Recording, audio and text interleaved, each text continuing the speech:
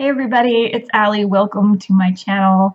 I am here today to introduce to you a tarot exercise that I have created called the Hero's Journey Tarot Challenge. Now, I have designed this to be a tarot challenge for Instagram, about 30 questions for 30 days. So it's based on the model of those Instagram tarot challenges. If you've ever participated in those, I think they are absolutely a fantastic way to exercise your tarot skills. So I have designed one based on Joseph Campbell's The Hero's Journey. I have been diving into this philosophy. I find it absolutely fascinating, and I incorporate this philosophy into my own tarot practice. Now, this exercise is not only for Instagram, but it's also a supplement exercise for my webinar that I'm hosting on August the 20th. It's totally free. It'll be broadcast live on Facebook, but it will be recorded. I will upload it later. And my webinar is called The Sacred Wisdom of Geek Culture. And it's based on Campbell's philosophies on the hero's journey. So we see the hero's journey not only in ancient myth and fairy tales and old stories, but also our modern day stories and comic books and video games and all of our our favorite movies that we see on TV, our novels. It's all there. All of our favorite stories incorporate this model.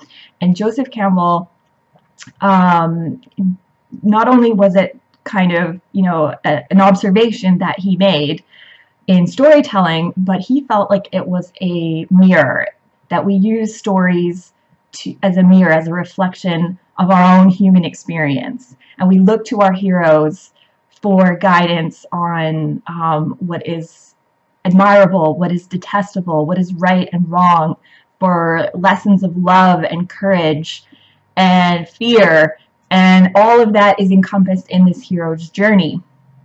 And so I'm just going to be here to explain the exercise that I've created and how it relates to I just felt like I needed more explanation of the question. So I will introduce this in my webinar, but I felt like there wasn't enough time in the webinar. I'm packing a lot of information into this hour and a half already, and I didn't want to waste too much more time going through every question. So I'm creating this second video to kind of go into more depth and more detail about this exercise called, well, I'm calling it the Hero's Journey Tarot Challenge because I'm designing it. I'm going to be putting it on Instagram, so I encourage you guys to participate. But let me go through the questions, and I will tell you how you can apply this in a variety of different ways. You don't just have to do it on Instagram if that doesn't appeal to you. So let me start with part one. So I've divided this exercise into 3 parts. So 3 parts because the hero's journey has 3 parts. There's part 1, which is the departure or the call to adventure. Part 2 is the initiation, which is where all the excitement and the drama happens. And then part 3 is the return. So what happens after the adventure is over and you return back home again. So part 1, and I'll have all these questions listed. As I said, they'll be available on Instagram at my webinar, as well as I'll probably do a blog post about it. But here I'm creating a video just to explain, hopefully in more detail, what exactly I'm getting at with these questions, just in case they were ambiguous or you weren't sure what I meant. So let's start. Question number 1. Who are you at the beginning? So the beginning of the journey, before anything happens, who are you now? Pretty simple. Okay. Question number 2. What dissatisfies you about your current circumstances? So usually at the start of every adventure, every story, there's kind of a restlessness or something isn't sitting right with the hero. Something, there's like this need, like a snail who's about to outgrow their shell. It's time to expand, to grow, to move on to something bigger and better. So what is currently dissatisfying you about your current circumstances? And the answer might be nothing. Maybe you're completely content with the status quo, but maybe you're sensing the universe wants more from you, so it's going to start shaking things up a little bit, which happens when we get too comfortable. We get booted out of our comfort zone by forces outside of ourselves. So question number 3, how do you receive the call to adventure? Is it a blunder, an invitation, or are you forced? So those are the 3 most common things that happen in storytelling that that start the adventure. This is the initiation or the call, the initial call to the adventure. So a blunder, for example, happens a lot in fairy tales, where something goes terribly wrong, or somebody walks in and sees something they shouldn't have seen, and now, you know, someone's out to destroy the witness, or somebody makes a promise that they can't keep, and they piss off the wrong witch, and now they're cursed, and so that starts the adventure. So that would be a blunder. Blunders are often also really, really common in superhero stories. Basically, any hero that discovered his powers later on and wasn't born with them is because of a blunder. Some terrible science experiment gone horribly wrong, and the aftermath is that one regular guy ends up with supernatural abilities. So that would be an example of a blunder. Some big mistake, something goes terribly wrong. An invitation, well, somebody knocks on your door and is like, hey, I have this opportunity. Do you want to come with me? You know, Harry Potter receives his invitation from Hogwarts. It's an invitation to start an adventure. And then the third one, forced, doesn't happen as often, but an example of a forced call to adventure would be being drafted into war. Okay, question number 4. What is your quest on this adventure? So what is it that you're being asked to do? Usually there's a task, some quest that you have to achieve that will end the adventure. You have some objective that you're trying to achieve.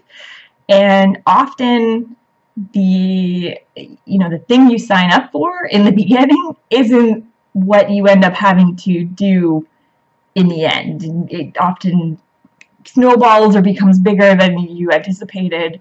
But in the beginning, what is it that you're signing up for? What do you think you're about to get into, or what is the objective you are trying to achieve?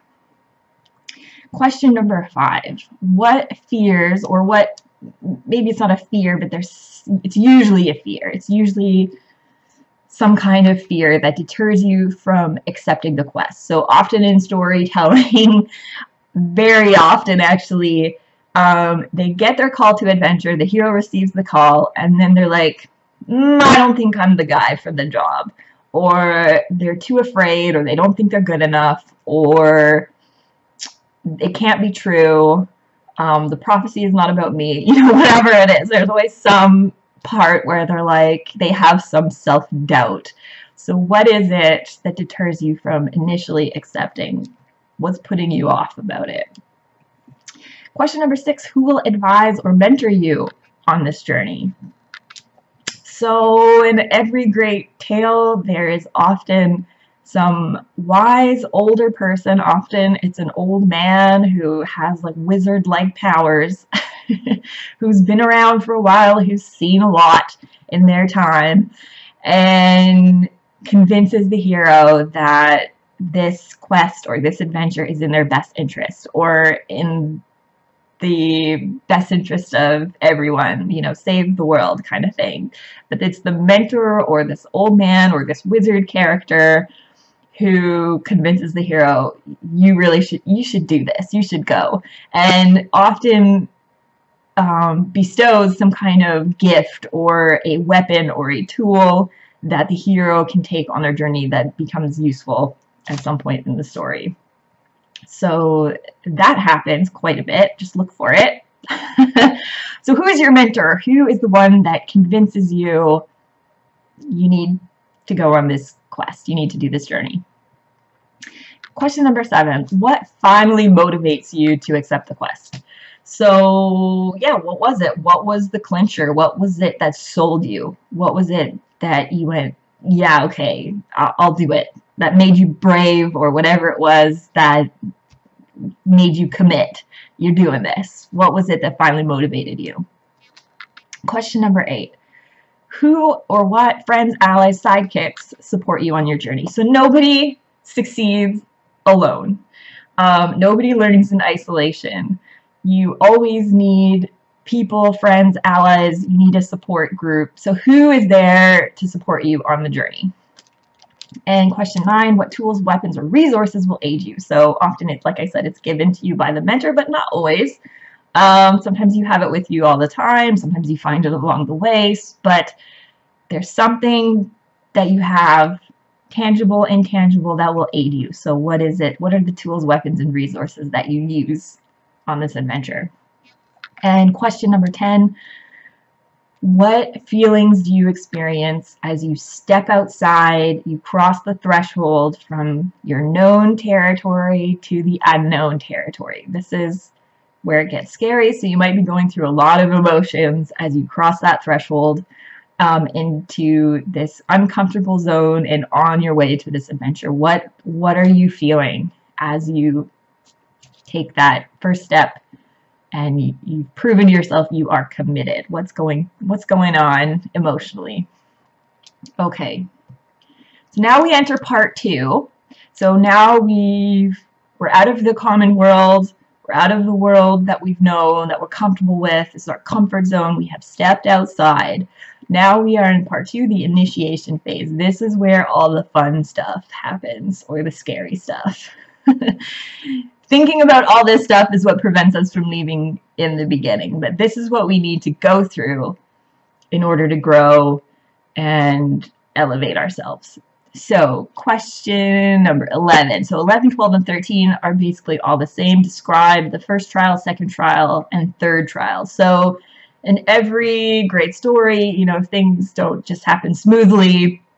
There's always little obstacles along the way, things that go wrong, challenges that we have to overcome. So and they usually come in 3s. So 3 challenges. What are 3 challenges, trials, obstacles that you have to face on this journey?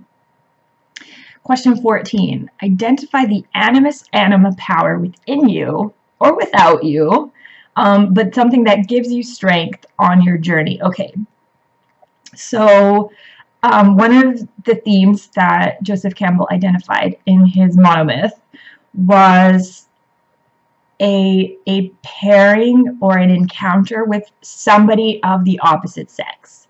So someone of the opposite gender than you identify with brings some kind of balance to you, and you draw strength from that person. Or it could be internal. It could be the quality that comes out of you that you didn't know was in you. But it's this masculine-feminine balance. And so some examples, you know, like Luke Skywalker meets Leia.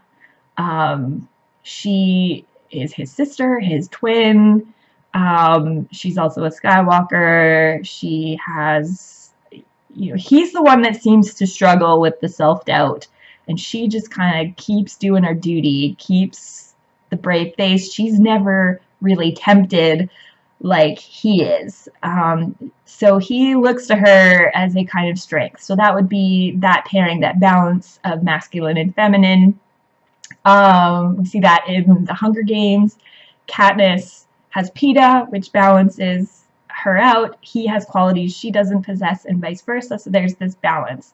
So yeah, identify the anima or animus power that creates balance and strength on your journey. So here's an example, because when I was creating this, before I finalized it and thought, yeah, this is good, I did kind of a test run, and I just banged out 30 cards just to see if it all worked. And I got this really cool story out of it. It wasn't really for me necessarily, but I did get this story, and basically the story was about an unexpected pregnancy and how all the trials and things that they had to deal with. And when I got to, so the third trial had to do with the husband. Actually, I have to explain the second trial to explain the third trial. So the second trial was, I drew this card, and it was like this kind of overweight person just stuffing their face. And so immediately I thought, okay, this is about body image, this is about bodily changes, and feeling like you have all the weight as the woman, the responsibility, you're the one who's feeling self-conscious and overweight and not really used to your body being like this. And then the next card was this skinny man with a big smirk on his face, kind of keeping to himself and enjoying what he was doing. And so immediately I felt like, okay, this is the husband. The wife is seeing this as the male partner, and he is looking skinny. And so there's this, I sensed there was this jealousy and this resentment that he was doing his own thing, that he wasn't carrying his weight or his burden. And that was another trial that had to be overcome. And then I drew, and I can't remember what card it was, but right after that was this animus thing. And basically the message that came out of it was, instead of looking at the husband as being jealous of him, that he doesn't have to suffer as much, or that he's just enjoying himself and it's not fair, that he gets to do whatever he wants and be skinny and play games while you are doing all the worrying. Instead of looking at it like that, use the husband as a role model, because it's not that he doesn't care about other people. It's just that he's an expert on self-care. And so if you can use him as a role model of self-care and say, you know what, if he's not worrying, I'm not worrying. I can do things that I enjoy too, just like he is, instead of seeing it as this negative, jealous, resentful relationship. Use him as a role model. So that was what came out of my kind of trial reading. I'm just giving you as an example of that balance of masculine and feminine that comes into play in the hero's journey. Okay, question 15. What temptations try to discourage you from completing the quest? Okay, so there's always some sort of temptation, and it manifests in a variety of different ways. It can be woman as a temptress, just, the femme fatale, distracting you with her womanly wiles from the quest. It could be the temptation to just give up, I don't want this burden anymore. I am tempted to just leave and quit and accept failure. That can be that kind of temptation, but usually there's some sort of temptation that tries to lure you away from fulfilling your quest and your objective. So what is that temptation that you are faced with in your journey? Question 17. No, sorry, question 16. Okay, so how do you overcome that temptation? So we've identified what the temptation is. What is it that you need to do, or what is it that you did to resist the temptation? Question 17. What is the dragon that you must slay to complete your quest? Okay, so this is the big villain. This is that big, overpowering, huge monster, the power. Now, it can be something external, but it can also be, it's usually, in our storytelling, it's always some big dragon or some villain we have to slay, but it's usually within ourselves. And if you look at stories like Harry Potter or Lord of the Rings, for example,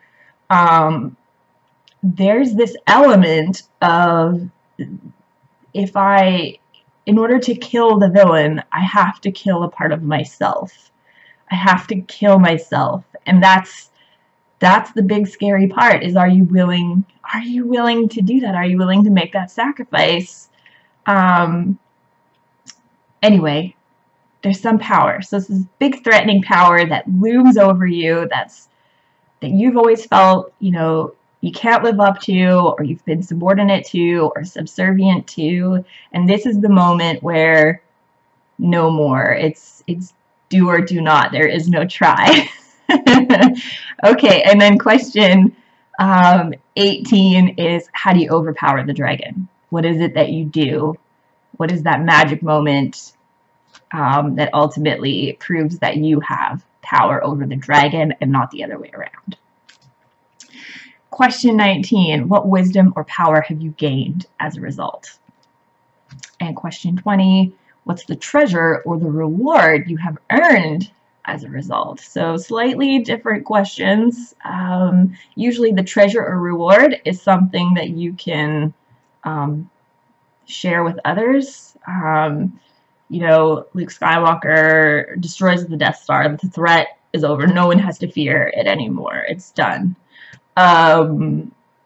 Indiana Jones gets the Holy Grail and the Ark of the Covenant, and he brings those back to the people. So what treasure, it can be literal or figurative, you know, what is the treasure or the reward that you earn as a result of your big adventure, your quest. Okay, now we've done all of the horrible, ugly, scary stuff, and the climax is over.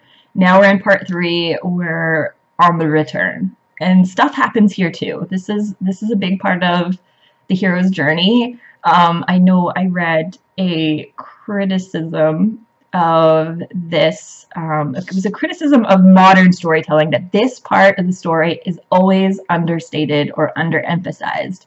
It's just like, oh yeah, you beat the villain, okay, you come home, you reunite with your family, happily ever after.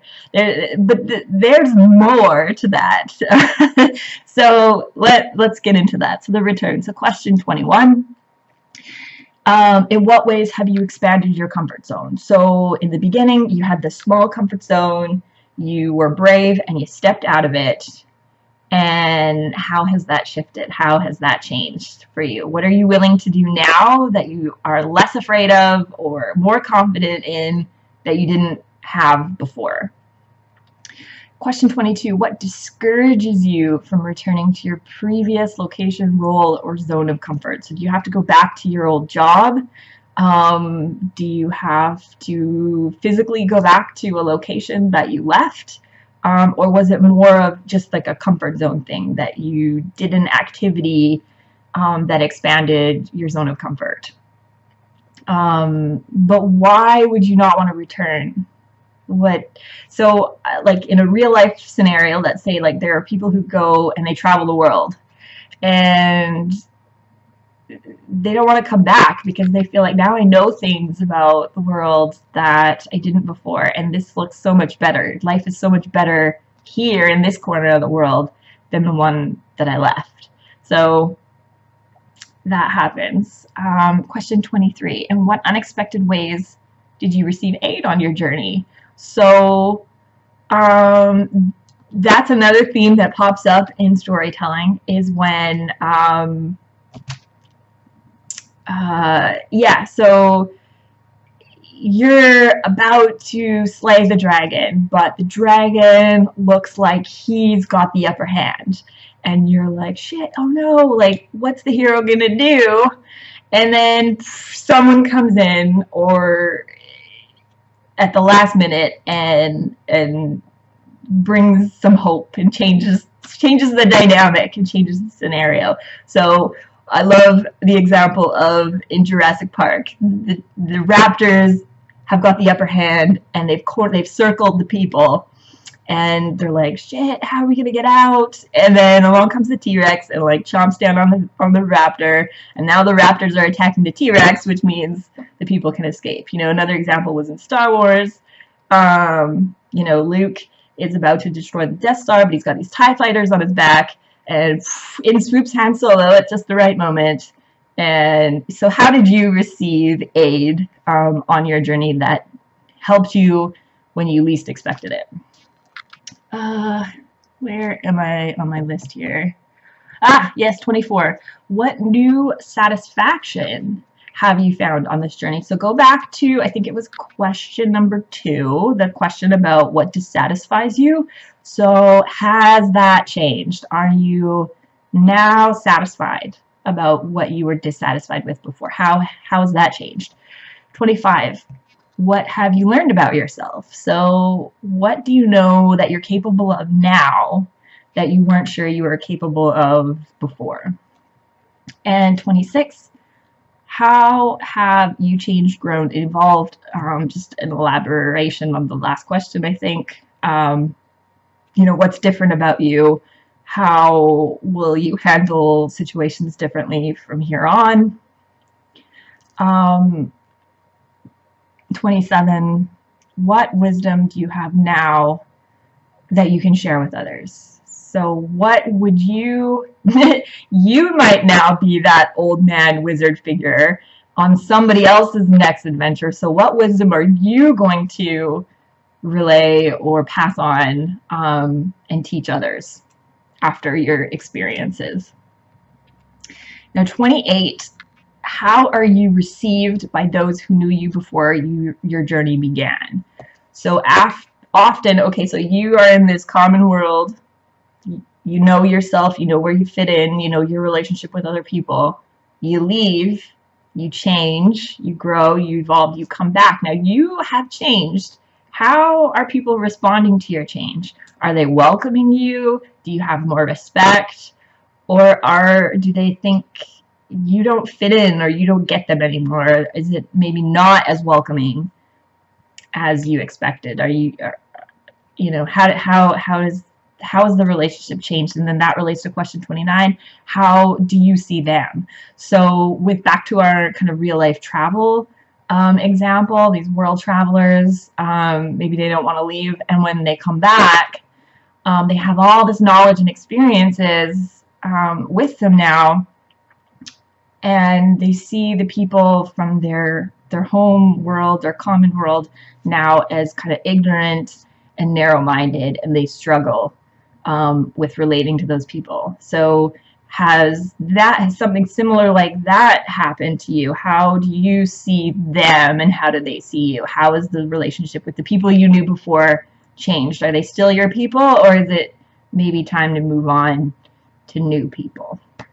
And then number 30, draw a card for a hint or a clue at your next adventure. So that was, you see that often, especially in modern movies, where there's like, everything's been resolved, everyone's home, everyone's happy, but there's this clue that there's a new adventure about to start. So it's kind of like that scene at the end where something goes, something blows up in the background, and you're like, okay, on to the next thing. So what is the clue?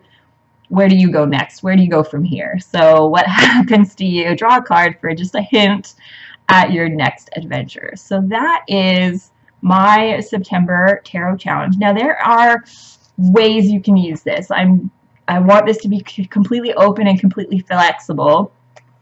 This can be a tool that you use for fun, just to exercise your tarot reading skills. You don't have to apply it to your own life. You can apply it to some made-up character.